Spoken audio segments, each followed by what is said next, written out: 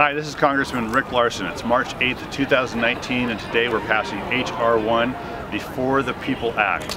It's going to reform campaign finance, reform ethics in Congress, and it's going to ensure that people have the right to vote and can exercise the right to vote.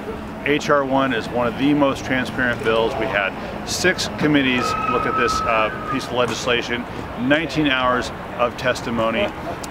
It is a transparent bill. It's an important bill for our democracy to ensure that our democracy continues to flourish. I ask for your support. It's a great day here in the U.S. Congress.